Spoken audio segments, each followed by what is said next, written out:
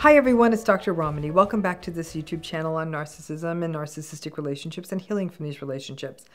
And I come to a topic that I know I've circled around a lot, but it's this mistake that often gets people really kind of painted into a corner in narcissistic relationships, which is the mistake of thinking that someone being smart or intelligent is a virtue. Smart is not a virtue. So as I said, I have circled this topic before many times, but like I said, I think this very topic bears its own video because it matters a lot, especially when you're in the early phase of meeting or getting to know a new narcissistic person, and it can inform the kinds of excuses you may make for them, excuses that may persist for years. So among the many charms that many narcissistic people bring into a new relationship are things like charm, charisma, confidence, being compelling. They may be successful. They may be really clever and sophisticated about the world and stylish or attractive. And they may be smart. Really, really smart. I don't know where and when it happened that we thought being smart was on the same level or perhaps even more important than being empathic, kind, or respectful. These things that I'm listing, empathy, kindness, respect, compassion, they typically involve our treatment of another person in general. Smart, frankly, is really about the self. But when we meet someone smart, we often treat them at the same level, maybe even higher, as those who actually possess real virtues, such as empathy and compassion. There are different kinds of smart, right? There's book smart.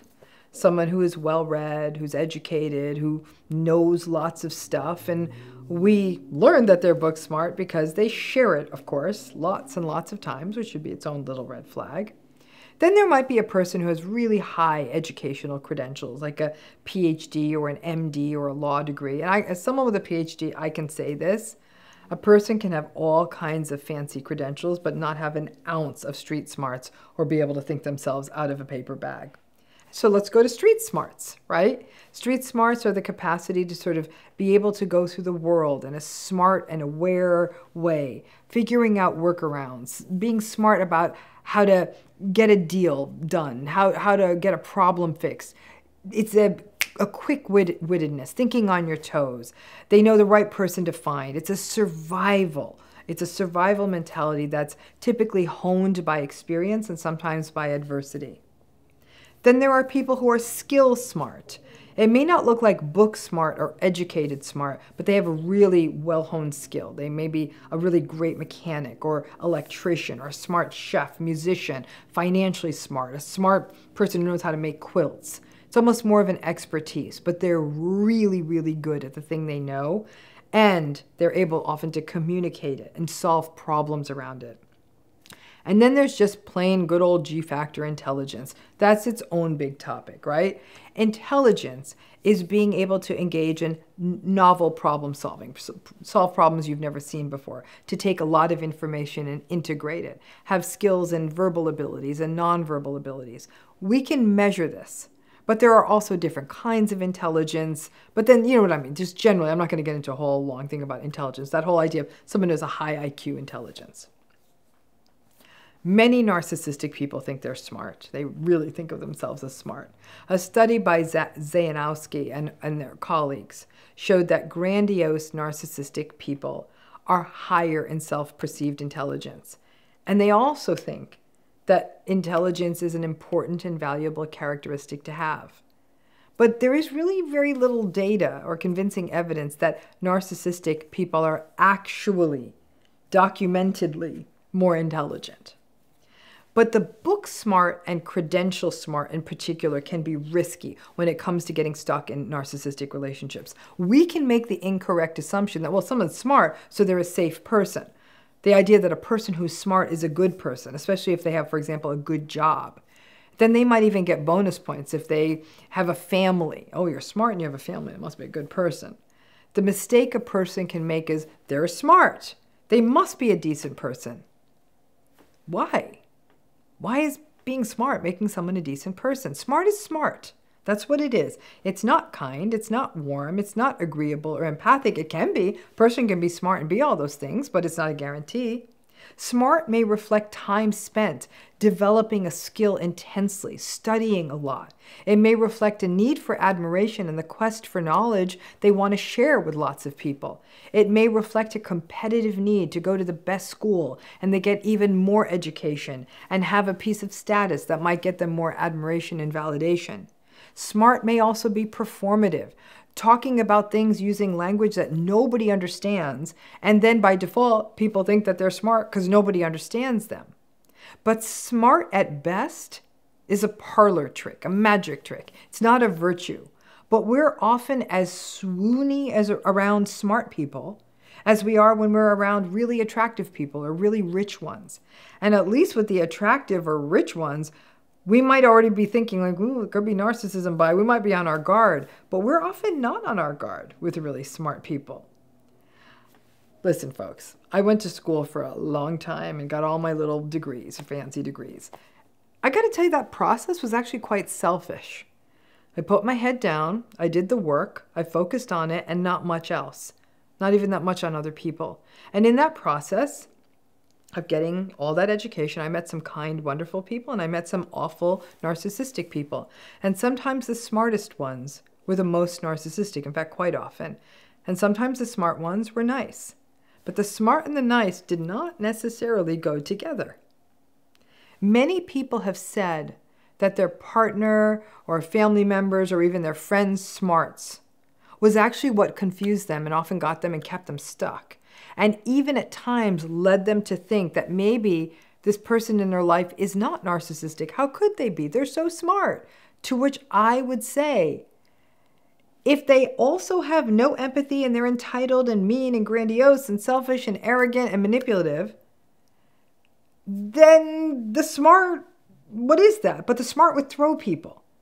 And not recognizing that the smart and the narcissism can and do go together. Like I said, sometimes there's a revelation for folks. And the smart can be its own risk in a relationship, because you may believe that the narcissistic smart person has all the answers and you believe them. They may be better gaslighters because we assume that they're right because they're smart. So maybe they are right when they tell me that there's something wrong with me because they're smart. They may get more praise from the world. They may have more enablers and be more emboldened. The smart narcissistic folks get away with more, which can make them more harmful if you are in a relationship with them. Strangely, we do tend to give out get out of jail free cards to people if they are good at something. I know that people can say, a person could say mean things and be abrupt and have no empathy and be really entitled and abuses people in the workplace. But gosh, they're so smart. They're such a good fill in the blank. Lawyer, doctor, professor, business person, teacher, musician, chef, actor, philanthropist, whatever the hell they are. Okay, maybe they are good at that. You can be, in fact, quite often can be good at something and still be narcissistic. A person can be smart and do their smart things, but that doesn't mean that their abuse and their maltreatment doesn't sting. It sure as hell doesn't give them the right to abuse, and it's not an excuse for their harmful behavior. It's an important thing to remember as you navigate healing from trauma-bonded and narcissistic relationships. Being smart is not a virtue. And it doesn't imply, if somebody's smart, it doesn't imply that you're reading the situation wrong. Smart and narcissistic quite often go together. Some survivors, especially those who grew up in narcissistic families, may have heard or been told that they are dumb in a million different ways during their childhoods. And the impact on confidence when you grow up like that may mean that you held yourself back in terms of higher education, or you didn't have that support or belief in yourselves. So when a person who has this history of being told they're dumb or not cultivating an intellect that didn't get cultivated and supported, when they meet someone smart who is also narcissistic, it can create some really terrible opportunities for abuse, because the person who doesn't feel as smart may feel that they have no right to question the smart, narcissistic person? The fact is, yes, you do, because what they're doing is not okay.